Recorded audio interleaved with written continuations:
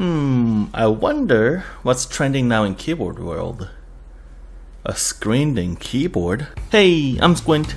Recently, the LED screen in the keyboard has been a hot trend, but they're well over $400 to $700 for the good ones. As a keyboard enthusiast, I wasn't sure if I needed one and wanted to spend that much money for something that is only for maybe a gimmick. Then, I found the one that I didn't mind paying for.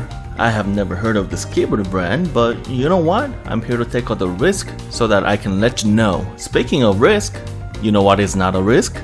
Subscribing to my channel and hitting that like button. A custom mechanical keyboard hobby is pretty hard to get into. If you want to get a good mechanical keyboard, it's gonna cost you well over $200 to $300. But there are also really good budget options out there, and I believe I have a pretty good budget keyboard in this video. It's a hot swappable mechanical keyboard at the starting price of $35. It's called Longitude LT84. This keyboard's price starts around $35 US for a wired version and around $50 US for the wireless tri-mode version. This is already a really inexpensive keyboard, but it's got a knob, LCD screen, and even the Bluetooth. To give you a general idea of how inexpensive that is, a good regular Cherry MX style switches are somewhere in between 40 to 60 cents, and just multiply that by how many keys you guys have in your keyboard. For in this case, we have 84 keys in this keyboard, and just a simple math, you would have to spend somewhere around $40 to $50 for this one to fill it up.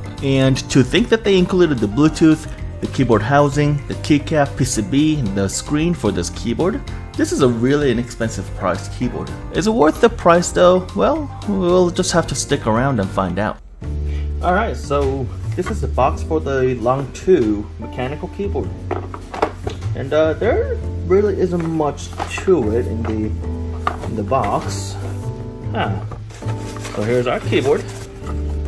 Looks like an owner's manual. It comes in Chinese and English only. And looks like they included the keycap puller and the switch puller.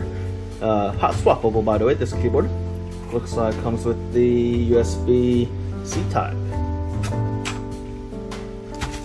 Now this is a wireless version, which I paid about $50 somewhat. And wow, design actually doesn't look that cheap. I'm surprised. The fit and finish is pretty good. There's somewhat of a wobble there, but yeah, it looks like a pretty good mechanical keyboard just right out of the box. Look at this, guys. We've got LED diffuser on the side, and we also have four rubber feet here, which is pretty good. Ooh, wait a second. This has a little dongle housing here. Clever design, but it's hard to pull it out. So this keyboard is actually a tri-mode, so you can have a Bluetooth, 2.4 gigahertz wireless like this. So it looks like the keycaps are actually ABS. Let's just pull this one out and take a look. Actually, it feels pretty sturdy though. Overall, the quality of the ABS keycaps, they are not bad. They're mostly used for the budget brands, unless you do use double shot ABS, which could be really good. But over time, the ABS tends to become a little shiny when you rub it off. That's why a lot of people prefer the PBT, but they're also more expensive. That's why you can find the ABS budget keycaps in the budget keyboards. I guess one thing about this keycaps is that I don't know what type of a profile they are. Also, usually the bottom rows have like a convex type of a profile, but this one actually has a little bit more volume coming outwards. So another thing you can consider to buy this keyboard is the knob dial here. So even though this may not be like super duper important feature of the keyboard, but it can come in really handy. You don't have to go into the Windows volume control setting, and you can just control the volume with this keyboard right here. And also the screen right here, you may be able to control the screen with the knob. I guess the only way to figure out is just to turn it on and see. And okay, it's on? Yeah, it is on. Oh wow, look at that. Oh, look at that, guys. It shows you the battery capacity and the time. And yeah, but it's all in Chinese. I'm guessing that's the bright. Oh gosh. Oh, okay. I somehow I do not have any clue how to read Chinese, and this is not good. How do I? Is there like a setting Oh, look at that. Awesome. Wait. What is that? Is that a stickman? it's playing a stickman on this keyboard. What? Wait, hold on. Let me turn off the light. We may be able to see it better. That is so cute.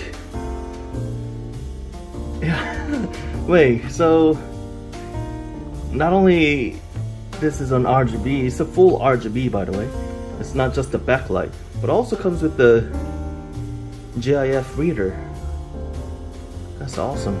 So let's talk about the screen a little more. It looks like we got window here, the dongle, and the lock button. I don't know what that lock button is, but when you go into the connect, oh wow, this is where you, okay, Bluetooth 1, so it offers up to Bluetooth 3, so you can actually get it up to Bluetooth 3. And that is, I believe that's the Wi-Fi, or the wireless dongle. Let's go ahead and just grab that and plug it into my computer real quick. Linking, 2.4G linking, success. Okay, so that's it. So with this knob right here, you can actually change between the Mac and the window. Wait a second. So this is a default. What is this? Oh yeah, that's awesome. A lot of different RGB types going on here. You can definitely find one of your favorite and just, oh wow, yeah, you can change the different colors. And that's a full RGB here. The brightness of the RGB is actually not super duper bright. I think with it being such a low price, it makes sense that they didn't include such a good RGB in here. But as far as I can tell, the refreshing rate of this RGB is actually pretty good. There's no flickering or anything. Only thing disappointing is going to be that side diffuser. I don't think it's actually diffusing it that well. Okay, so I guess here's one downside to this knob. I guess you would have to go through this whole menu to actually get to the actual volume knob section. Overall, I mean, how impressive is this keyboard? This is so cool. I guess only one thing I have complained about this knob is that sometimes it does not recognize control. It also feels pretty cheap. It feels really, really plasticky. It doesn't have that good of a click here. Another good example of a knob dial is going to be this TM680. Even though this only has a functionality for the volume control, you can say that this has little teeth here to kind of catch onto your fingers. This one right here, on the other hand, it's very slippery. This keyboard actually comes with the software too.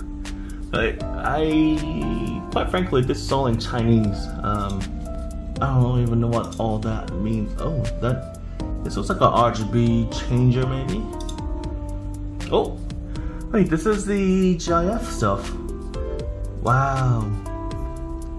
So you can maybe put the GIF in there and be able to customize your keyboard.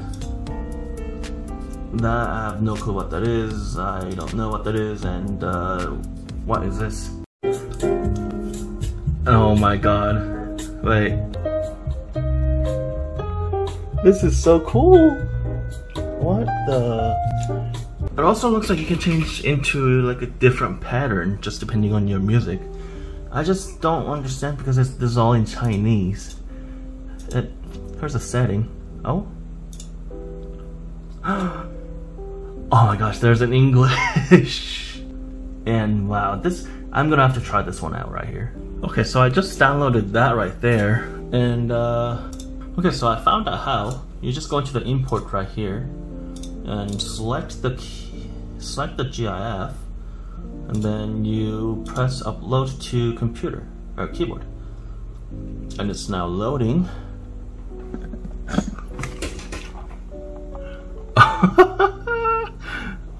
That is so cool.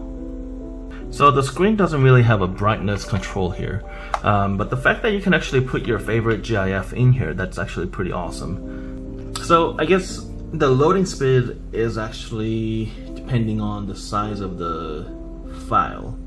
I tried to do with one of the more high quality GIF, but it actually wouldn't take it. Is that a scratch in the LCD?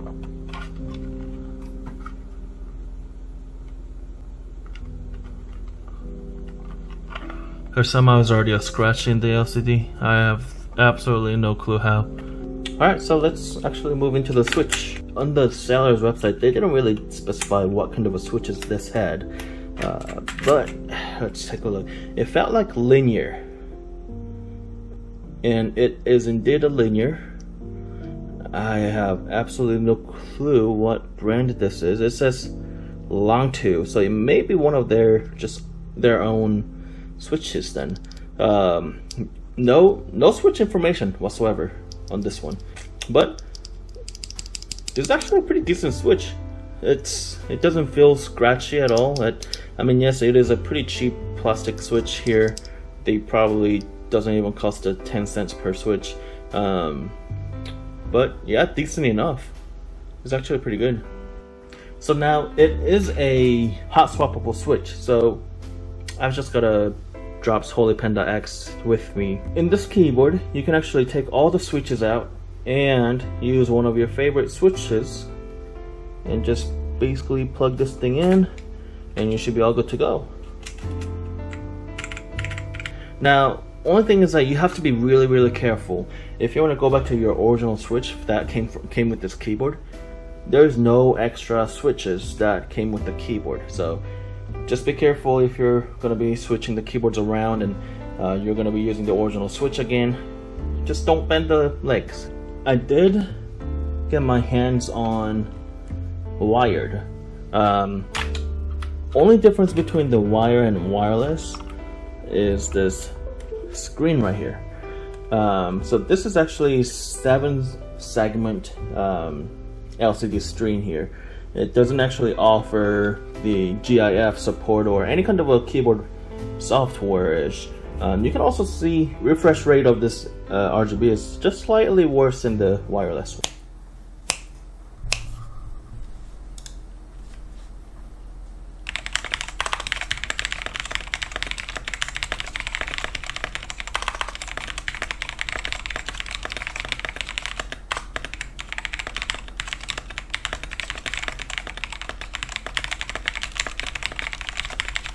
Alright, so what do I think?